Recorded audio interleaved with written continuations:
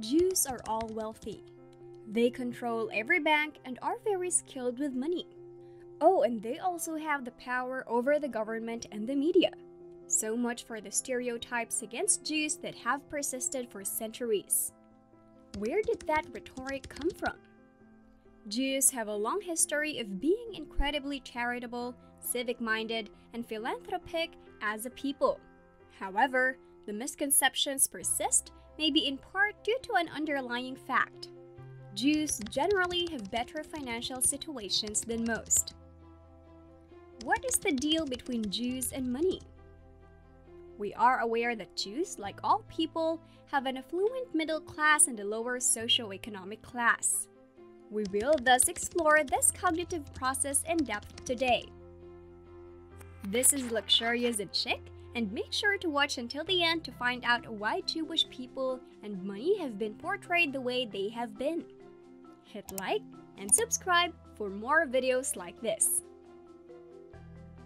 Number 1. Judaism and wealth.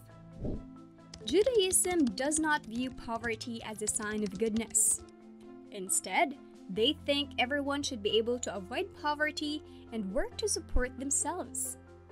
This is a basic principle that has fostered a strong work ethic and a sense of individual accountability for each person's ability to support themselves. Jews are charitable people as well. 10 to 20% of salaries, in their opinion, need to be donated to religious and humanitarian organizations. Having this kind of thinking from an early age lays a strong basis for seeing success as the only possibility. Number 2. Jews from Europe couldn't own land. Jews have had a difficult history, which includes being prohibited from owning a land in Europe as early as the Middle Ages. Nevertheless, where there is a will, there is a way. Jewish people discovered other ways to accumulate wealth besides owning real estate, one of which was becoming merchants and traders, professions in which they still have a significant presence in most nations today.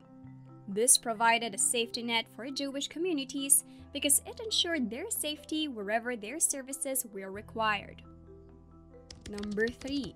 An opportunity for religion was grabbed. Interest-based fees were considered sinful by Christians in the Middle Ages. Because they were unable to work in the financial sector, opportunities in that sector were available to the Jewish population. Jewish individuals rose to prominence in the world of lending money. The Jewish people's initial success in this lucrative industry served as a precursor to many of the negative preconceptions about Jews that are still prevalent today. Number 4. The first banks were opened. From lending money to the founding of the first banks in Europe, it only took a short time. They could manage transfers, transactions, and everyday financial services for the Jewish community. They could also keep making loans and adding interest. This was a much-needed service on a blooming continent, and their excellent experience in finance contributed to future growth. Number 5. Religion with the highest level of education. According to a report published in 2016 by the Pew Research Center, Jews are the religious group with the highest level of education worldwide. The Jewish community attends school for 13.4 years on average. Christians are the second most educated group. After graduating from college, Jews' financial situation quickly improves since better credentials translate into greater starting salaries. Number 6. They take care of each other. It might be a result of a lengthy history of marginalization, or it might just be inborn.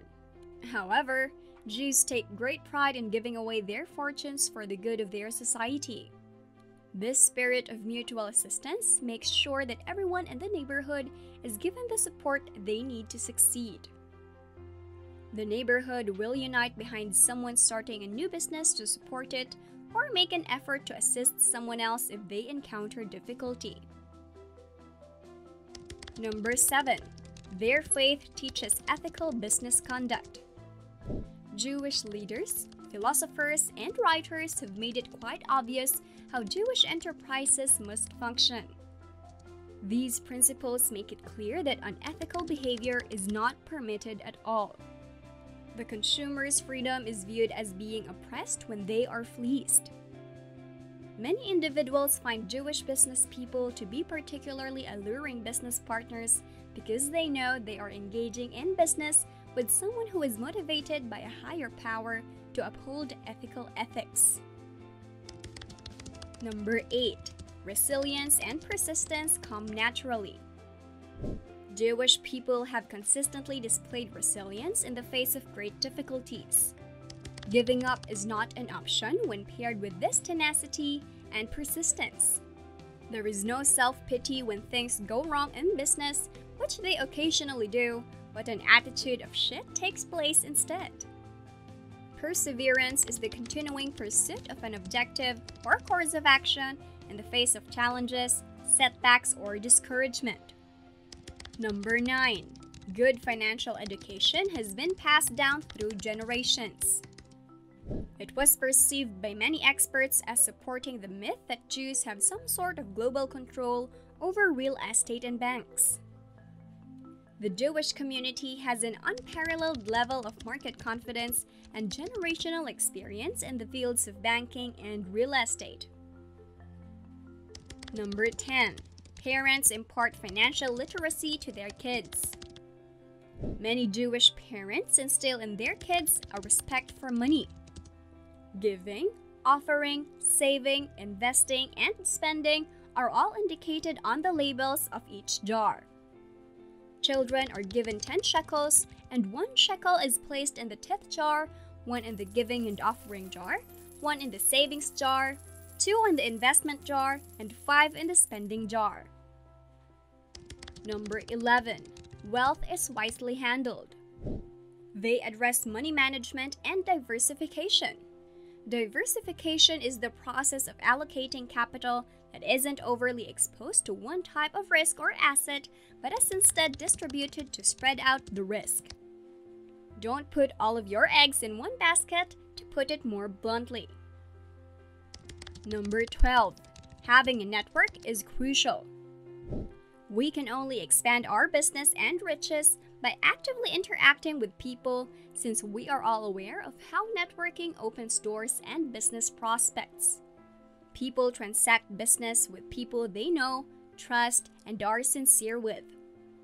Jewish communal life offers many opportunities for networking. Jewish holidays, synagogue services, and the Sabbath all contribute to the development of enduring interpersonal and professional bonds. Number 13. Plan for the future, consider the past.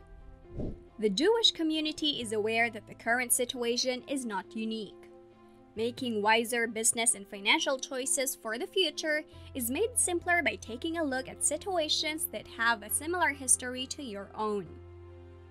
Patterns are repeated. Learning these patterns or trends, comprehending market cycles, and establishing a presence in the global currency are ways to get wealthy. Number 14. Richest's advice. Jewish reformers reared Mark Zuckerberg as a child. When he launched Facebook in 2004, he was only 19 years old. Since becoming a father, Zuckerberg claims to have become more religious, and he frequently offers sound counsel to budding entrepreneurs. He claims that although some people strive hard for achievement every day, others only dream of it. Number 15. The plain truth has halos. It is true that a large percentage of Jews are wealthy, but it is also true that a large percentage are impoverished. It's the same for everyone else, whether they are Jewish or not. We may all gain valuable life lessons from the Torah, which teaches lovely guidelines for achievement. A desire to learn in self-education will put you on the proper path to financial security. There are only growth possibilities. There are no difficulties. Jews and money have been portrayed in certain ways for a very long time. Some people think that there are hidden Jewish organizations that manage the world and all the money. We must stop supporting these preconceptions. We must be honest with one another about our differences, privileges, and past. We must educate ourselves on the Jewish people's journey and recognize it. What have you learned in our video today? Tell us in the comments. Check out our channel for more motivational business videos if you like this one. And if you want to know about the most expensive things in the world, look inside the lives of the wealthiest people on the planet, or how to achieve success in your life, make sure to hit the subscribe button and stay updated on our latest videos. Don't forget to hit the like button.